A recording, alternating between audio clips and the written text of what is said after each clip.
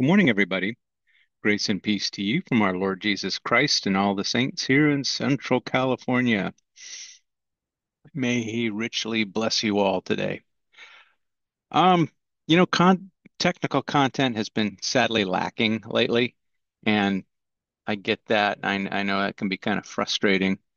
Um, the reason I've done that is because uh, I've kind of revealed a lot about the internal machinations of our network, and gotten a few borderline threats, online threats, people saying, well, you're revealing too much and I should try to hack into your network and, teach you a lesson and don't need that. So I want to do the technical content and talk about what I do day to day.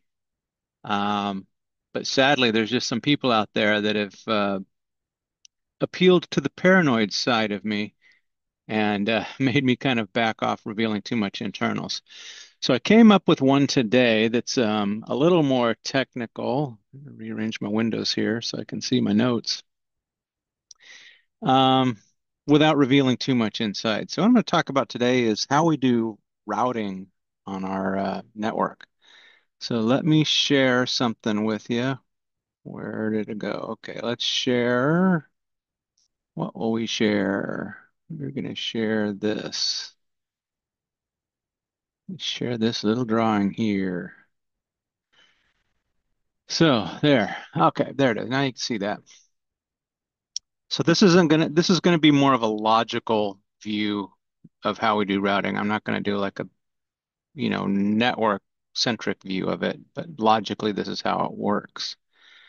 Um, so we've got our core switches and well, I should add one thing here. Um, get back online. Let me add a shape here. Sorry. I need to add just a little regular old switch out here, which is where the users live. And edge switch. Oops, there we go. Okay, yeah, so those are edge switches, and they're all going to be out here. So anyway, we'll get to that. Sorry, just one more thing I wanted to add.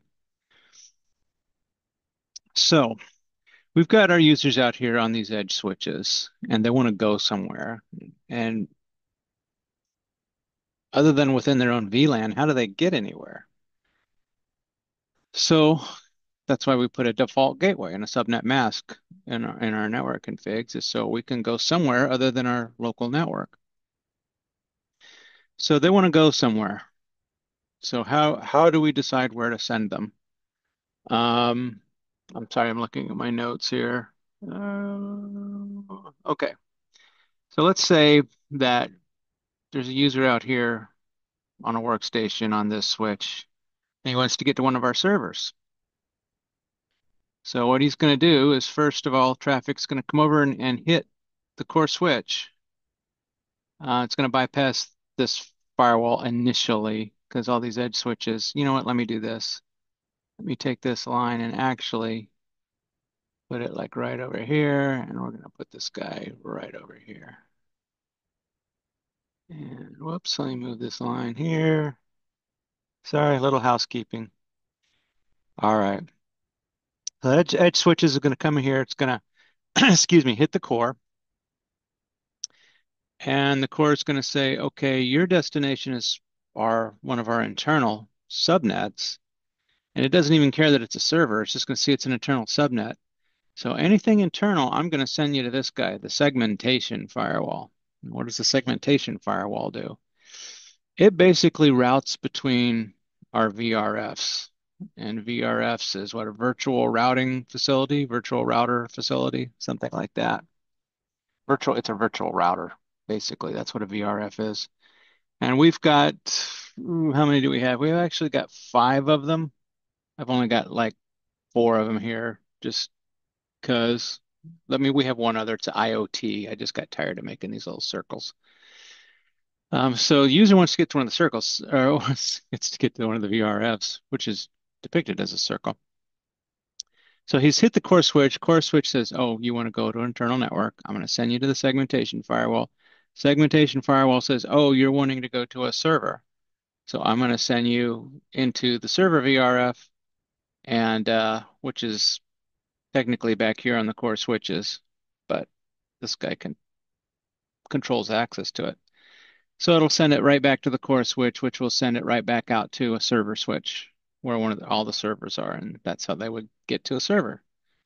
So they'll bounce from core to segmentation, back to core, and then over to whatever switch the server is on. And same type of deal. If when they pick up their phone and the phone needs to talk to a voice server, it's going to do the same thing. Oh, you're going to the internal network. You're going to a different subnet in our internal network. I'm going to hit you with the segmentation firewall. You hit the segmentation firewall, sends you over to the voice VRF, sends you to whatever switch the voice server is on. That's how that works. So now what if they want to go to the internet?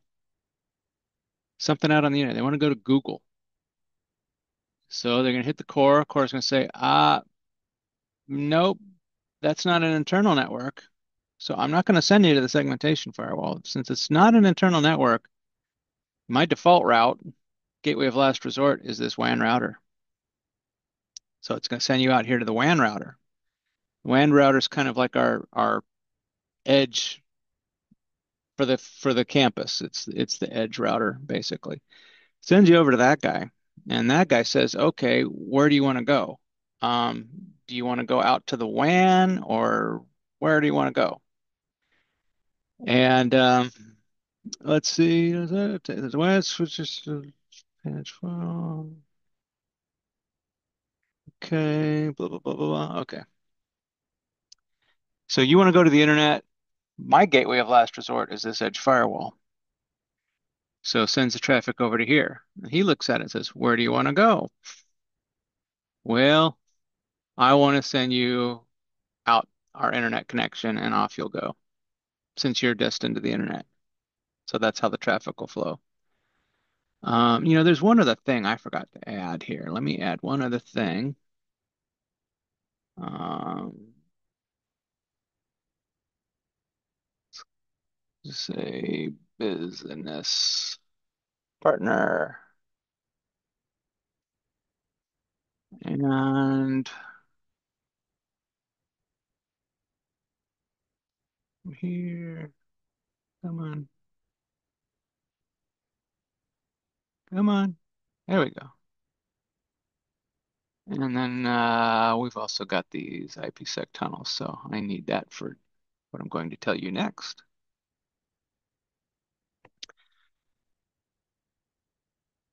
So let's say they need to go out to one of our business partners over IPsec tunnel. It's basically going to take the same route as the internet traffic. You can go here. Nope. I don't know where that is. I'm going to send you here. Nope. I don't know where that is. I'm going to send you here. And then he'll make the edge firewall will make the determination whether it goes out IPsec tunnel or wherever it needs to go.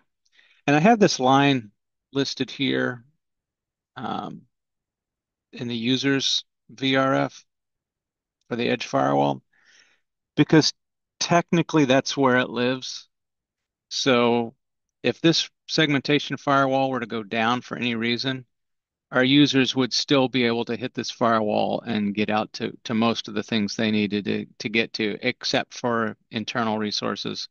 So they could get out to our EMR provider, which is like our core crucial application here. That's electronic medical records. Hospitals live and die by medical records. So, um, yeah, they need to get there. And that's the same type of deal. An end user wants to go out to pull a patient's medical record. It'll hit the core. Core will send it to the WAN router. WAN router will say, oh, nope, I don't know where that is. It'll send it over here to the edge firewall. And then the edge firewall will send it on to our EMR provider's firewall. So there's another firewall there from them because we have a circuit directly to them. We don't go out over the internet or anything. They've leased a circuit and had it installed at our location. And so it's a leased line that they pay for, and we pay for them for their service, and that's part of the service. And let me make one little change here. This is kind of an oopsie. That shouldn't go there. That should go there. In fact, let's move you over.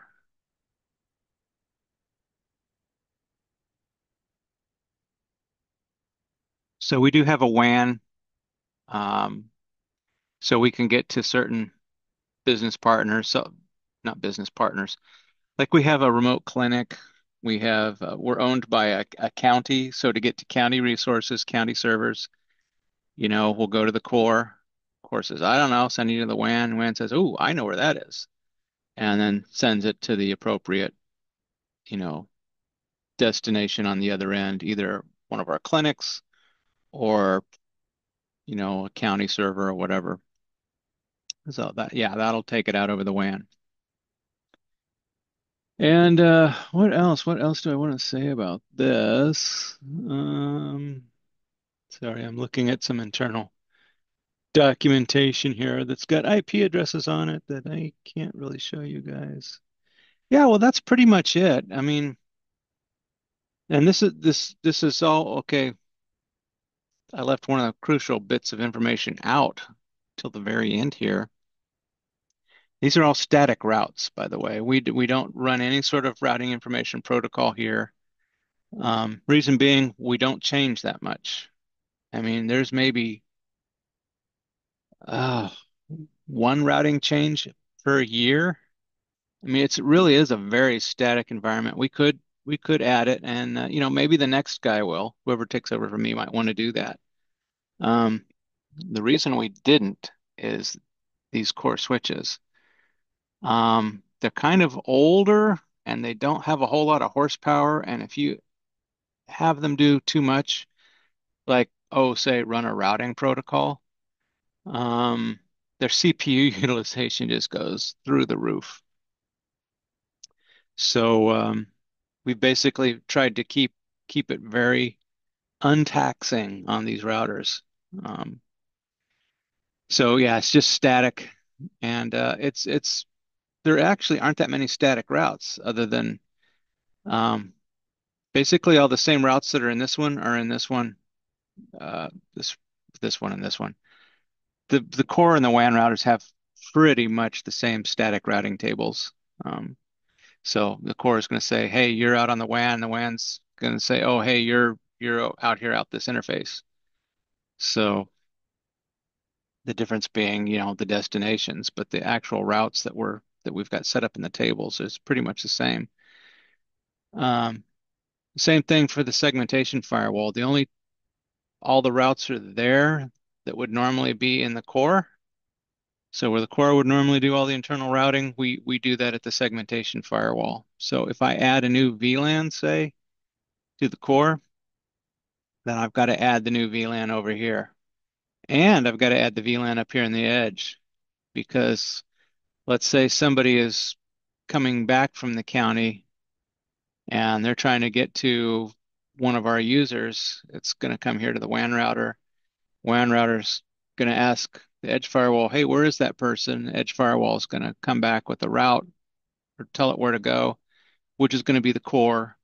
And then the core is going to send it to the segmentation, and the segmentation is going to send it to the user's VRF. One second. Coffee activated. Um, yeah, so like I said, just all the internal routes are set up here in the segmentation via our firewall. So every VLAN has a route set up in the static routing table in this firewall. Every other route that we need to know about, that we need to get to, um, is set up here in the edge firewall. And like for our EMR provider, there's probably 20 or so routes, different subnets that we have to route to. Um, IPsec tunnels, we've probably got roughly another 20 of those. So naturally, those routes are going to be set up in the firewall. You can't set up the tunnel without setting up a route to it. And yeah, so that's pretty much how we do it. We maintain routing tables, and these two switches just don't hardly ever change. New VLANs, we have to update the static route table in these two firewalls. And clear as mud. That kind of give you an idea of how we do routing here. A little complex. Said maybe the next guy can clean it up a little bit. But this is how management at the time, 5 years ago, wanted this done. And now, what we're doing is basically we're pushing firewall duties and routing duties out out to the cloud with Zscaler. Had a demo yesterday of how, you'd be able to remote desktop to your machine from anywhere, anywhere in the world without having to connect to a VPN or a VPN client, anything like that. As long as you have the Zscaler client installed on your machine, you tell it, hey, I want to go to this, my desktop at work. And you put in your desktop's name and put it into a Microsoft Remote Desktop client, and boom, it connects you because it's all through their cloud. So their Zscaler client connects you to their cloud. You do all your internet surfing through their cloud, and your desktop client at work is connected to that cloud, and you just go straight to your client. So you have like two hops to the cloud to your client, or your desktop. So it's pretty cool. Um, One thing I'm not too sure is what it's going to do to our internet utilization, because they want to put this client on 2,500 desktops, 2,500 plus or minus 2,500. And all traffic is going to be routed over to the internet and back. So not quite sure how that's going to work out. Won't be my problem. It's going to be the next guy's problem. So I imagine they're going to have to up the bandwidth. They're going to have to go to uh, a faster connection. The county will. Now, this is a county initiative. It's not something the hospital decided to do. It's our owners, the county, um, decided that this is what we're going to do. So they're rolling it out countywide.